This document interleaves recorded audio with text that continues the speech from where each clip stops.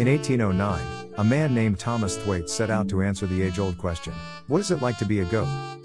Thwaites, a performance artist from London, spent a year studying the behavior of goats, and even consulted with goat experts to prepare for his experiment. He then fashioned himself a pair of prosthetic goat legs and a goat suit, and set off to live among a herd of goats in the Swiss Alps. Thwaites found that life as a goat was not as easy as he thought it would be. Thwaites' willingness to think outside the box and embrace the unconventional is a testament to the human spirit of curiosity and exploration. Follow for more.